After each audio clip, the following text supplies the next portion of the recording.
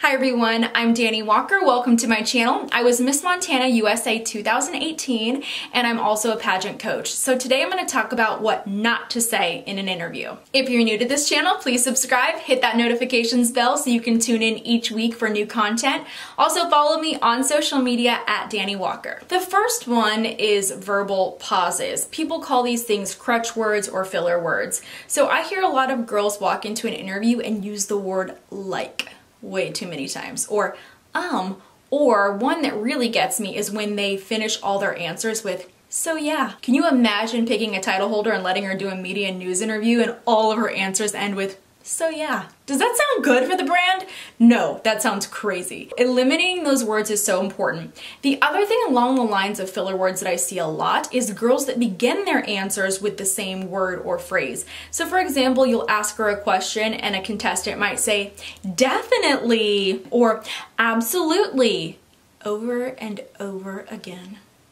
I have heard girls say that for every single answer. Not good, ladies, not good. So we gotta practice eliminating all of those extra words. Next point, don't be negative. This is especially important. If you have a platform, a cause, or something that you advocate for that is near and dear to your heart, that's near and dear because it personally affects you. Let's say that my platform is the American Heart Association.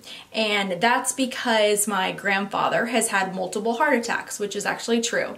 So if I walk into an interview and all I'm focusing on is the negative, all I'm focusing on is all of those days that I spent in the hospital with grandpa, like how sad I was the entire time, like how terrible that whole experience was. And that's why my nonprofit that I work with is the American Heart Association. I might just like throw that in there. It just really puts a damper on things, right? Sometimes girls do this right away when they walk into an interview. So let's say that your pageant allows you to present an opening statement, like introduce yourself. Girls get really deep and really dark real quick. Do not set the tone for your interview as too deep or too dark. Think about that. Have you ever talked to a stranger and they share something a little bit too personal with you and all of a sudden you're really uncomfortable? You're like, oh, okay, like, I don't know how to help you with that problem and now I just feel really awkward about this. I've experienced that. I'm sure you've probably experienced that too. So that's not a good feeling, right?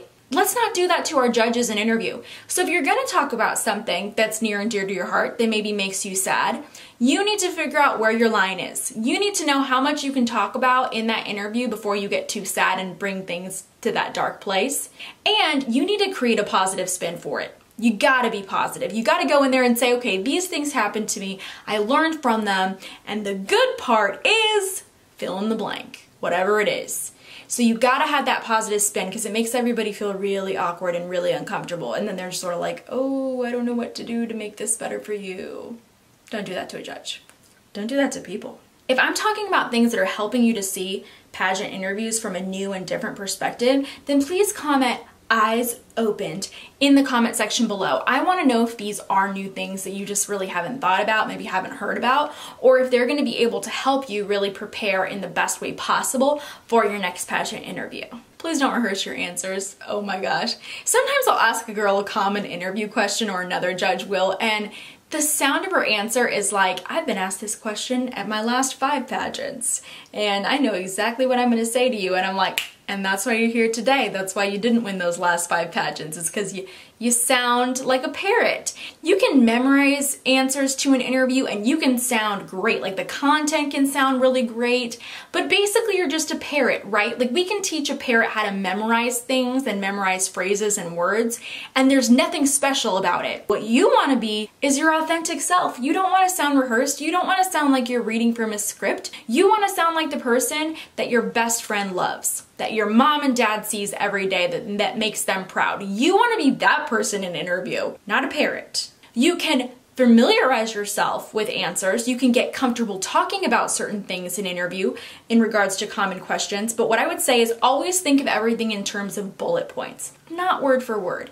Memorize the gist of something. So then if you want to reference it, you have that on hand. Lastly, I'll say is don't give one-word answers. Please don't do this. It's so uncomfortable for a judge.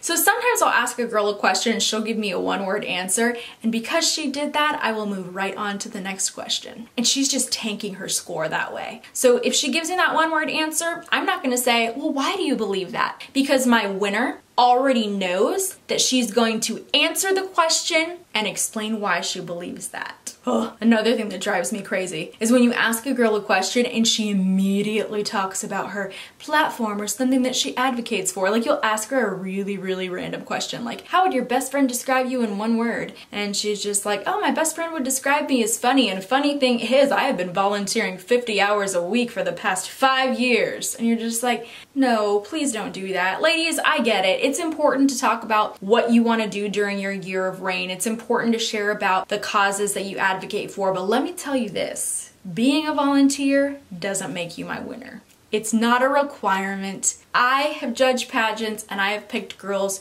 who it was her first time competing in a pageant because she had qualities of a title holder and maybe she didn't volunteer. I'm okay with that, but I know that with the title she'll have opportunities to do so. Like I'm not even concerned about her being a volunteer before the pageant. And so many of you come in and think that if you tell me how many hours that you volunteer, that somehow that qualifies you to be the queen, and it doesn't. It doesn't. I think it's great if you volunteer in your community. I think it's great if you're involved and if there's something important that you want to share about if you were to be selected as the title holder, but it's not required. So don't always lead with that. It just sounds so forced in an interview. Sure, like look for that opening, look for that time when you can share about that, but do not force it to happen in that interview. Thank you so much for sticking around till the end of this episode.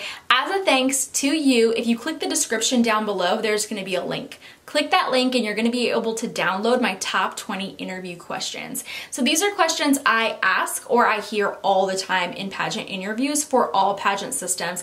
And I think that every contestant should be prepared to answer these questions in an interview. Thank you so much for watching this episode. I hope that it has opened up your eyes from a coach and a judge's perspective.